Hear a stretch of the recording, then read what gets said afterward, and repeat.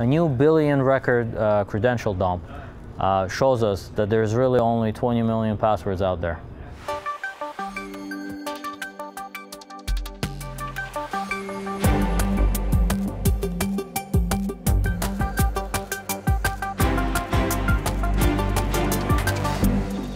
Hey Stan, so you got a story for us today about a new dump of credentials. Yes. So you guys might be familiar with haveibeenpawned.com. It's a website that's run by security researcher Troy Hunt. And it's just a website that goes out there and he collects different, I guess, breaches and compromises of credentials. So it'll be like a username and password pairing of some sort.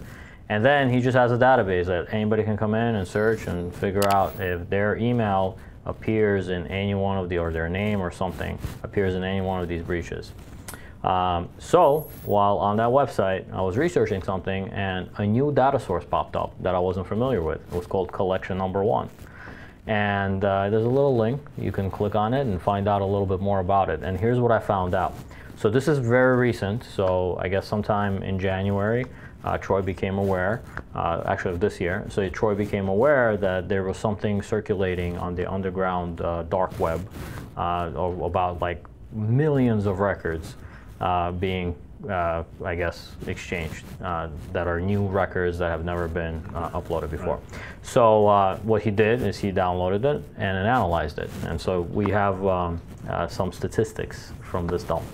So he had access to over, I think, 12,000 files, which represented like 87 gigs of this compromised records. When he then analyzed it and just looked at the email addresses versus the passwords, this is interesting too. Pay attention to the numbers. So 773 million emails and only 21 million passwords when you unique them. So if you do the division, I think I got this right. It's about like 35 I guess users per password if you divide it. Right. So that just shows how much password reuse there is out there, you know, based on how many accounts there are versus how many passwords, which is quite interesting by itself. And this is something interesting.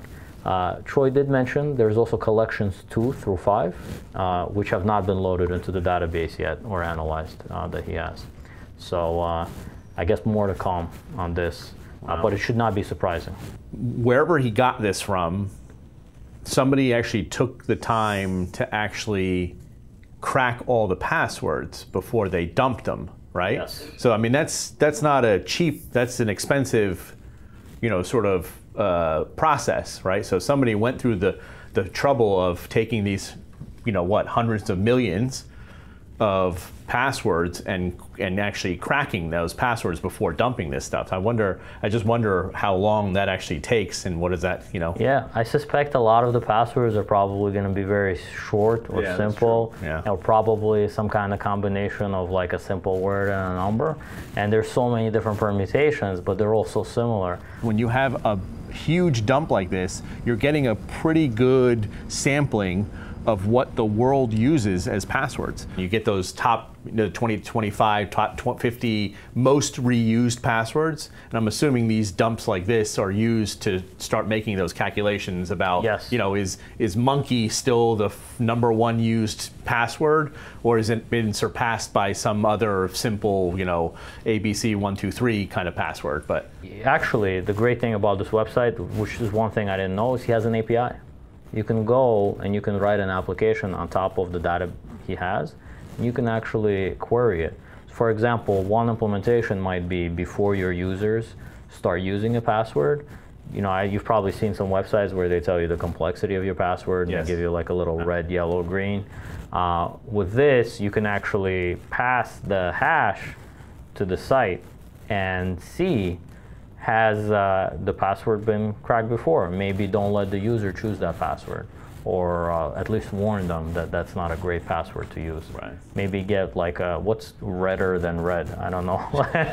Some other color that lets you know, hey, absolutely do not use this password. But what's interesting about this now is that there's been an amount of password data disclosed that even if you're using different accounts, that you can actually look at this from the different, the other side of the perspective and look at especially unique passwords and associate the various accounts with password reuse that can be tracked back to a specific individual.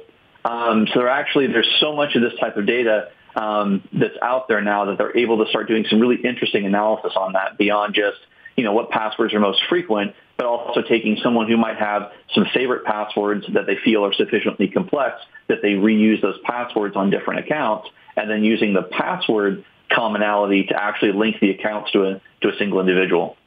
Yeah, that's a great point. I mean, because we've seen that in the past where, folks like to come up with maybe a scheme for creating those passwords. So if this database shows you perhaps 1 or 2 iterations of a single person's password, you can come up with the scheme so that even if they change their password, you've got the next scheme that they're going to change into, right? That's interesting. That's a good thought. Yeah. Light bulb. I think with credential loss stories in general, we have to make sure that we remember to always be changing our passwords on a constant basis, maybe once a month, once every 2 months, whatever is more convenient for you. And really do try to keep your passwords different between websites. Make sure that you use complicated passwords. And if you don't think that you can create complicated passwords on your own, there are plenty of programs that are available today, password managers, that will do it for you.